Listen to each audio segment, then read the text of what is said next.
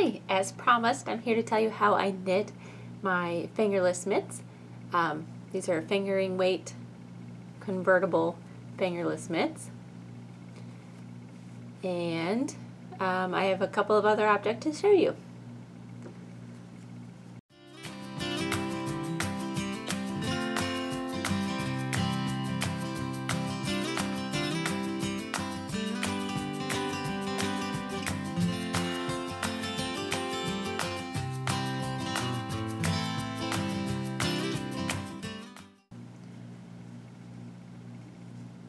Alright, as I said, these are fingering weight. I used the Mani Pedi Lion Brand yarn that is 75% superwash wool and 25% polyamide, I guess like a nylon type.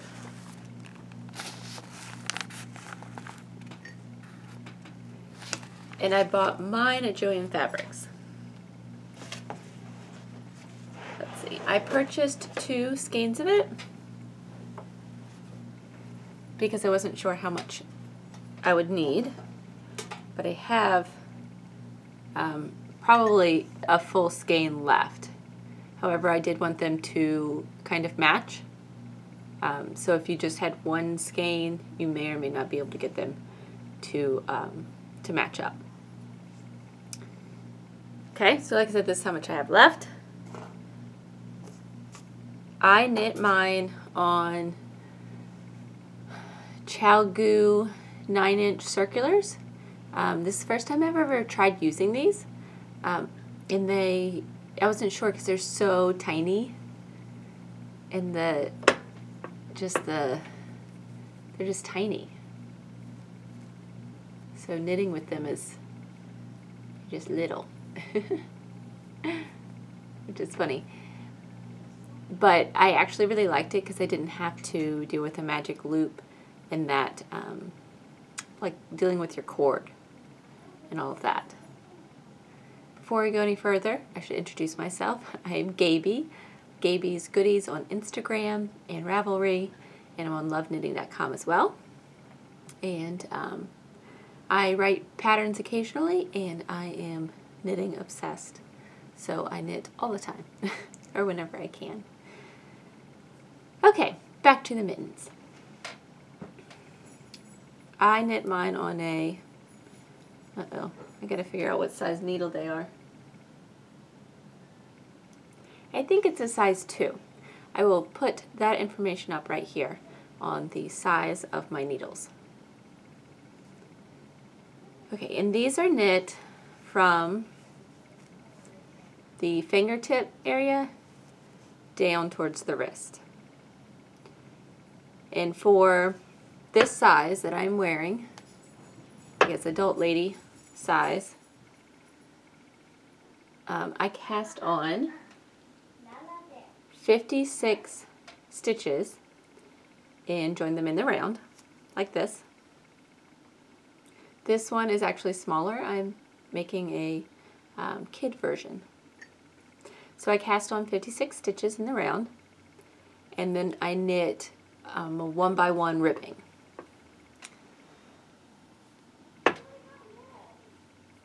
So it's just knit 1, purl 1 all the way around for however many inches it takes to get from about your fingertips or wherever you want it to be once it's unfolded, uncuffed, to the base of your thumb.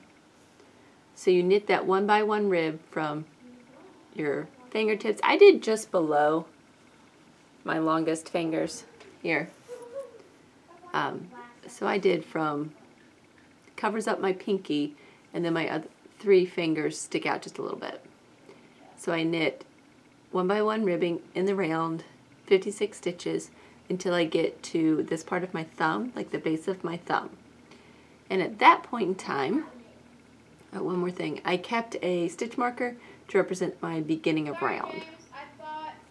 If you can hear my son, he is playing with another kid and talking to him on Zoom. Sorry about that. So I put a stitch marker here to represent my beginning of round. And so when I get to the base of my thumb, I'm loading up battles right now. I've almost had everybody.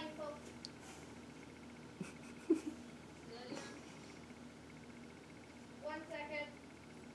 okay, when I get to the base of my thumb, I cast off 6 stitches loosely. So I bind off 6 stitches loosely, and then I just knit around. Not knit 1 purl 1, but just knit around.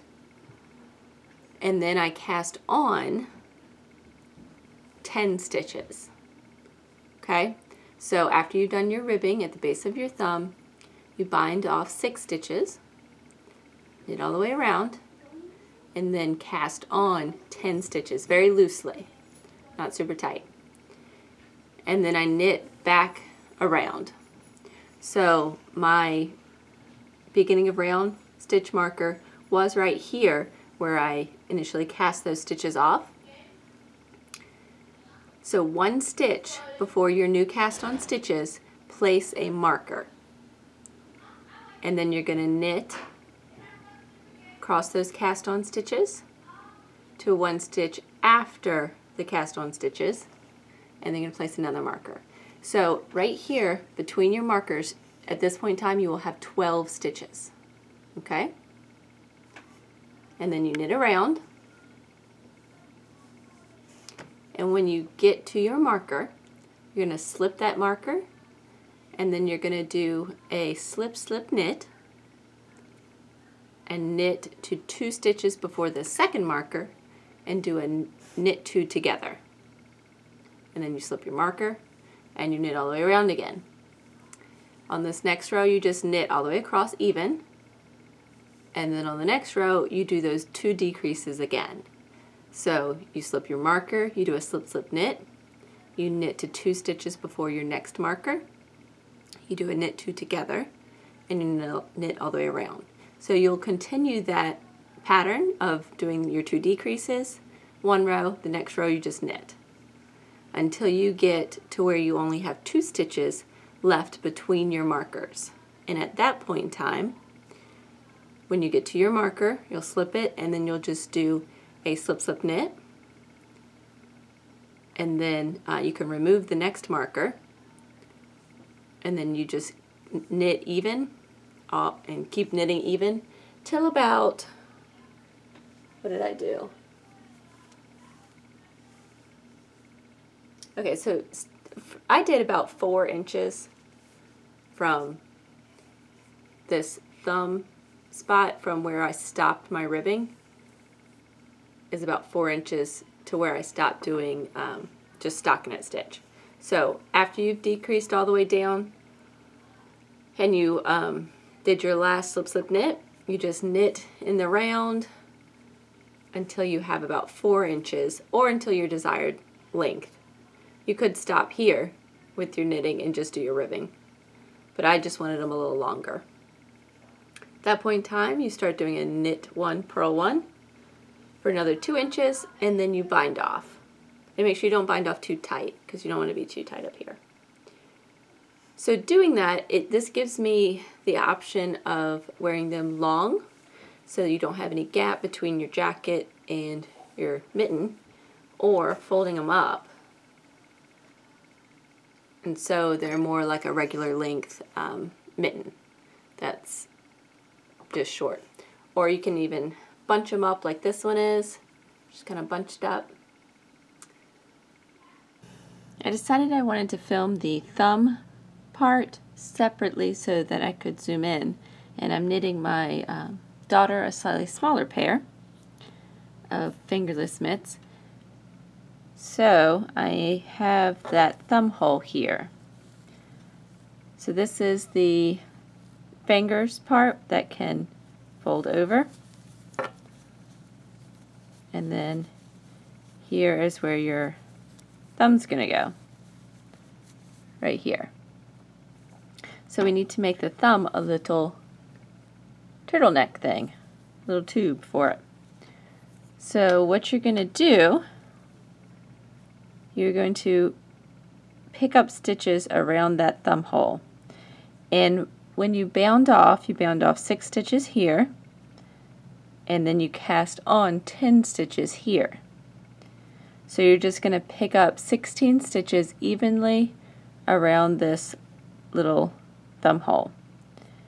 Now if you have issues with gapping here at the corners, you can pick up an extra stitch on each side, and then on the next row you could knit those two together or purl those two together depending on which stitch you should be on in your 1x1 rib pattern to make it so that you have your 16 stitches again. And if you have any issues with a hole on either side, that would help to cover that.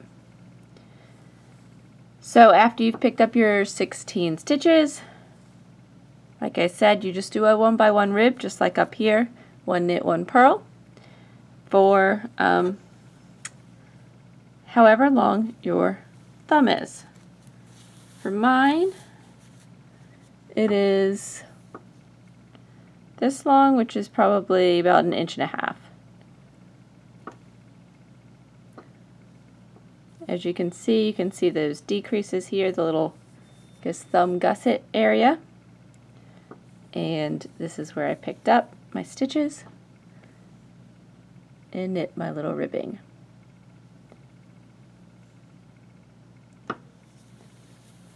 Alright. So without doing the little ribbing on your thumb, little thumb sweater part, your thumb will get cold. So I recommend doing it, but you don't have to. You could wear it without adding that onto your thumb, but your thumb will be colder than your fingers if you do that.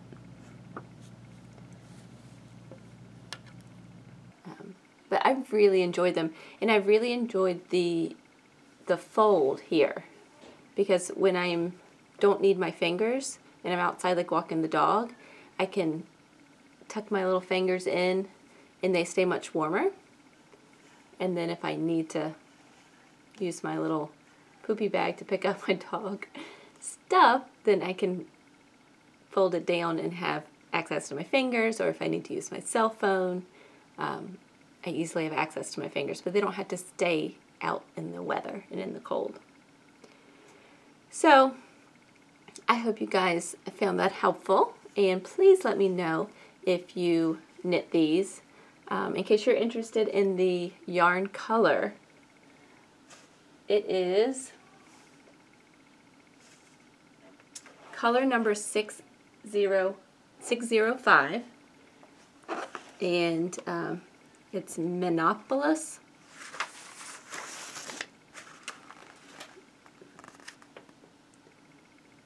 Let's see, right there's the colorway. And I think they remind me of a sunset, like a sunset over the water. So I might call these like sunset mitts. So. Anyways, I hope you like them, and like I said, tell me if you knit them. They're easy to do. If you knit socks, these are even easier than that. So yeah, let me know what you do. Okay, on to other knitting. I have been busy, as always, with my knitting. And I have not cut off my strings because I'm that kind of person. But I have a finished object. Let's start with that. If you can remember last time, I had the alpaca from Alpaca Wacka Fiber Farm, Barn and Pastures. It was yarn that was gifted to me. And this is based in North Carolina in the USA. And I have 2 skeins of it, so it says it's sport weight, about 200 yards a piece. And I have some left over. Don't have that with me. I have a good bit left over, actually. I haven't weighed this to see how much. I have more of the cream than I do of the brown, though. So I've made the Flying Solo cowl by Espace Tricot. But I've modified it slightly because they have two, I think it's 2 fingering weights, and they marl them together. And I think they have 3 different colorways, and they just kind of marl them to make kind of a gradient. I just had the 2 colors, and it was thicker, so I decided just to knit it single, with a single skein instead of doubling it up. But I kind of wanted to get a bit of a transition in the middle. I was originally going to just stripe it, but I decided to actually do color work in just a 1x1 color work instead of striping it. So the bottom has that flap so it can sit over your shoulder, and I'll try it on in a minute for you. So you don't have a gap in the front or in the back, and it fits underneath like a coat really easy. And then, like I said, I did a 1x1 color work here, but I did it a little different. I did a knit one with the cream, and then I did a purl one with the brown. I think it makes a slightly different texture, and I think it turned out kind of cute. And then I just did the cream by itself at the top. The 1x1 single ribbing here, not the color work, is stretchier and kind of squishier. The 1x1 color work, it still stretches plenty, but it's not quite as stretchy, and it definitely feels denser. And part of the reason I wanted to do color work here instead of just having doing the horizontal stripes is because I wanted it thicker so that it would stop more of the wind from coming in and just be a little bit warmer. Because with the color work, you basically have a double layer of yarn. So this is the back. I think the back kind of looks cool. So I will try it on for you. With all these knits, I'm going to be very warm.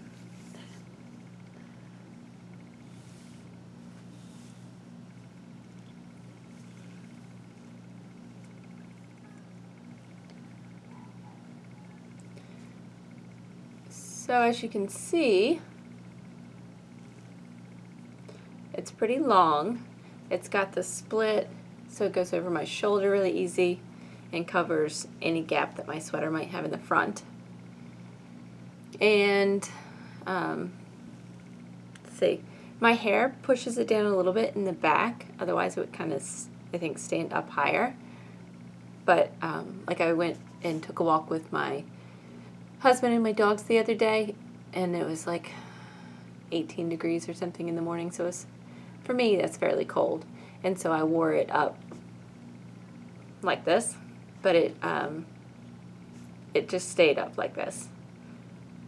It didn't, it doesn't really totally fall down on itself. It doesn't stay all the way up on my nose, but it does stay like over my chin and mouth. So that's kind of nice. It kept me nice and warm. This fiber does have some of those guard hairs in it that alpaca can have. So it's not super soft, but it doesn't really bother me too much. I was also, though, considering lining it with something like felt or something, and part of that is if it's really cold and windy, that would make it even warmer, and then it would also be very soft on my neck. But I'm a little worried about doing that, and then it's a synthetic fiber, and it might get, synthetic fibers make me like, instead of just being warm, like I feel a little bit sweaty in them, and I don't want to have that feeling, so I might leave it as is. And then I also talked about putting elastic in the top, and I haven't decided if I'm going to do that or not. I'm still debating on that. It would be kind of nice to make it stay over my nose, because now it doesn't stay over my nose. But it is warm and cozy. Let's see. My last whip is kind of a half object. I do not remember the designer of these or the name of the pattern. So I will write that here somewhere. But I got it in my head that I wanted some super warm mittens for staying outside in cold weather. And I had heard from, I think it's the Knitting Traditions podcast, how she went skiing with her family and her brother had like regular gloves, but they were like skiing gloves. They were made for that. And she had Colorwork real wool mittens on, and how his fingers got cold and hers did not at all. And she actually gave him her mittens to warm his hands up. So that inspired me to find a Colorwork mitten pattern. This one is free, and I will put all the information below. And I've done one. So I did not do any gauge swatch for this, and I actually haven't measured my gauge yet. I knit the medium size, and I feel like it's just slightly too short. I don't know if I have long fingers or what. I kind of wish I had knit maybe the next size up. She has small, medium, and large. They fit, and I haven't blocked them. I wasn't thinking I would block them, but I might now just to, I need like a ½ inch maybe of length. The width is fine. It's the length I feel like I need just a tiny bit more, from like the base of the thumb to the tip of the finger. So this is knit out of the, was it Lion Brand Fisherman's Wool is the cream, the same as I made my Snow is Coming sweater out of. And the black is Patton's wool, leftover scraps. So this is the back of it. And this is the first ever Colorwork mittens I've ever done. So I was proud of myself. I thought they turned out cute. I did mess up on my pattern down here, but I don't really care. Here's the front side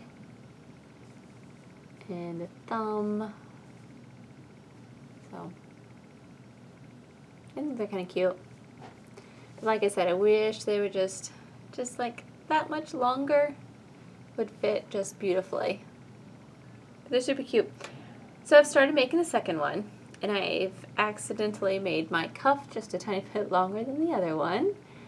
And I think I might have made it like 2 stitches wider too.